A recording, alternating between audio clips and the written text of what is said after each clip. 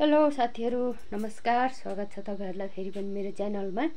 आज मैले चाहिँ खाना पकाएकोहरु चाहिँ खिच्न पाइनँ, आफ्नो व्यस्तताले गर्दा। त्यही भएर हामी चाहिँ एकैचोटी खाना खाँदैछौँ अब। र हामी चाहिँ खाना खाएर आज पनि फेरि कटुस टिप्नको लागि जाँदैछौँ जंगलतिर। हेर्दै गर्नु होला, हामी चाहिँ खाना खान सुरु गर्यौं।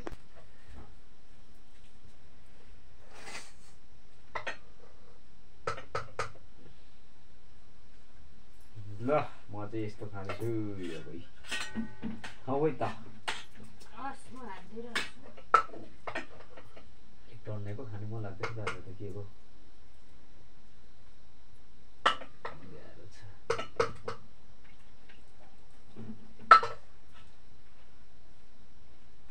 नुन हालेको?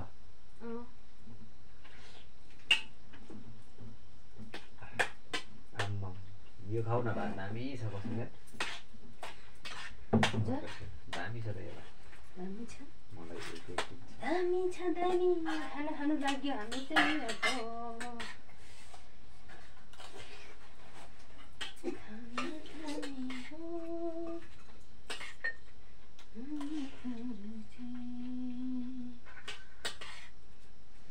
हामी चाहिँ दुईजना छौँ, दुई खालकै खाना खान्छौँ है फेरि। आज चाहिँ म चाहिँ आफै पकाएको छु। अहिले चाहिँ चम्ची मैले दुईटै लिएको हो। नुन लागेन? लाउनु त लाग्छ, थोरै लाग्यो। आज त के हो कि मुखै मरिसक्यो। यसरी मखाना मजा हालेर गाईचहरू हामी चाहिँ खाना खानु लाग्यो।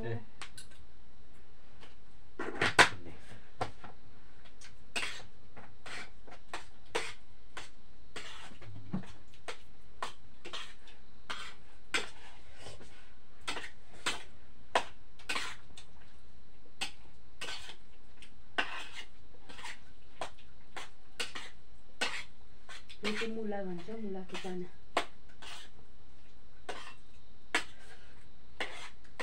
मुलाको चाना हो।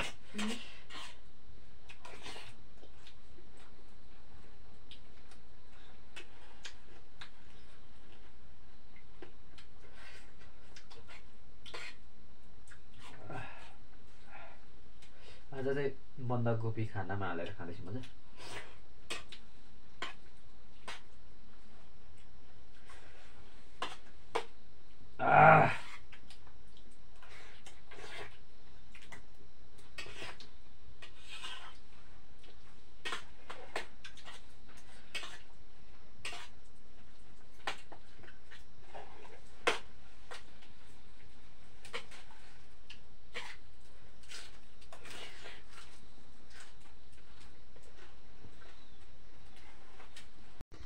हामी चाहिँ अब कटुस टिप्नु जाँदैछौँ। अनिल राईलाई पनि साथसाथै लगेर आज चाहिँ हामी कटुस टिप्नु मासतिर जान्छौँ। फेरि पनि घरदेखि हामी चाहिँ हिँड्दैछौँ कटुस टिप्नलाई। फुल भन्छ फुली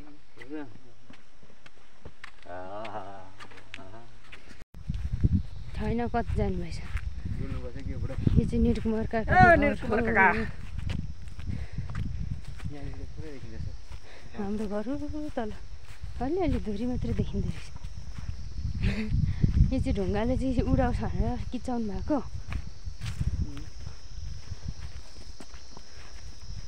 तल हाम्रो घर देखिँदो रहेछ।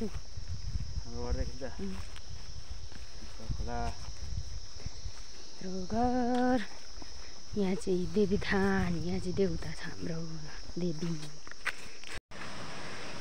हामी चाहिँ अहिले कहाँ आइपुग्यौँ? यो के खोला रे? सिक्रे खोल्सामा आइपुग्यौँ है साथीहरू। यो चाहिँ सिक्रे खोल्सा। पानी एकदमै चिसो छ, खाँदा मिठो छ गाईहरू। कस्तो मिठो होला है, चिसो। धारा पनि बनाएको। अब हामी चाहिँ यसो जान्छौँ, यहाँदेखि उँभो जान्छौँ।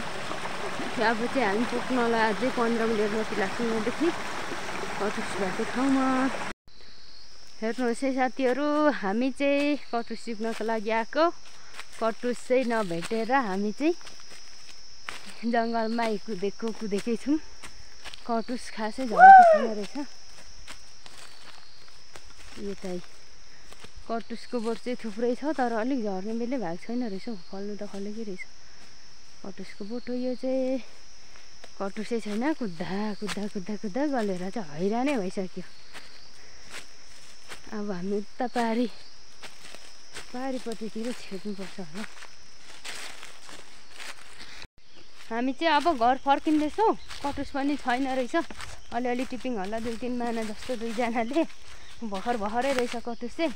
हामी चाहिँ जाँदैछौँ अब घर फर्किँदैछौँ। जङ्गल हामी चाहिँ घर जाँदैछौँ।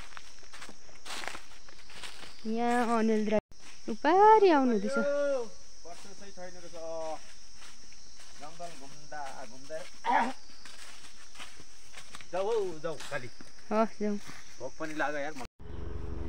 गाइजहरू अब चाहिँ हामी फर्किँदैछ है। डाँडा हेर्नुहोस्, रमाइलो डाँडो।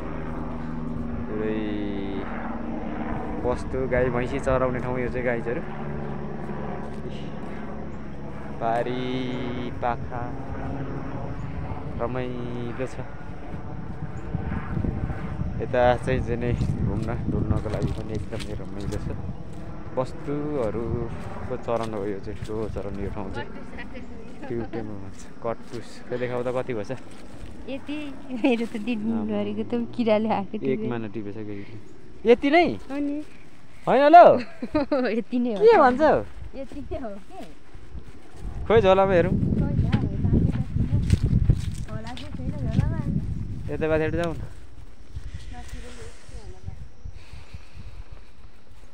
यहाँ गएर एकछिन बस्नु मन लाग्दैछ कि आनन्द।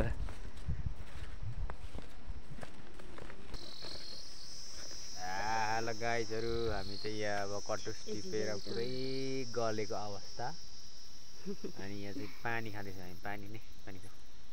पानी खाँदैछौँ गाइजहरू। आज कटुस चाहिँ खासै भेटिएन। त्यति मजाले झरेको पनि छैन छ भनौँ न होइन। यो चाहिँ पिउटेमा डाँडा भन्छ। साह्रै रमाइलो ठाउँ छ। यता चाहिँ बस्तुहरू चराउनु ल्याइन्छ। अनि एकदमै आनन्द लिइरहेको छु म चाहिँ यहाँ घाम ताप्दै। के झिगा जाऊ है। लु हामी चाहिँ अब घर जाँदैछौँ। ओह्रालै जाने हो यहाँदेखि। अब हामीलाई यहाँदेखि लाग्छ होला 10 मिनट जति घर पुग्नलाई। कटुस चाहिँ आज साह्रै भेटेन, त्यही भएर हामी चाहिँ चाँडै नै फर्किँदैछौँ। अनि गाईलाई भोक पनि लागिसक्यो भन्नुहुँदैछ, त्यही भएर हामी चाहिँ घर आइपुग्यौँ। अब यहाँ हाम्रो घर गलेर हैरान भइएछ। थाकित लागिरहेछ। अब एकछिन बिसाएर खाजा खाने हो। हामी चाहिँ खाजा पकाइराखेको थियौँ, पाक्यो होला खाजा पनि। हामी चाहिँ अब घर आइपुगेर यहाँ खाजा खान लाग्यौँ। अब यहाँ खाजा चाहिँ हामीले अघि बसाइराखेको थियौँ।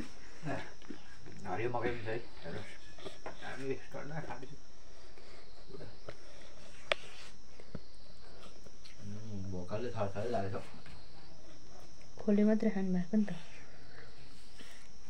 त्यही भएर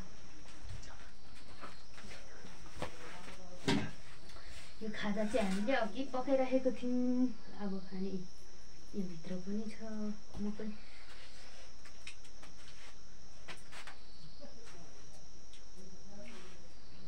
खाजा त ढुक्कले खानु न।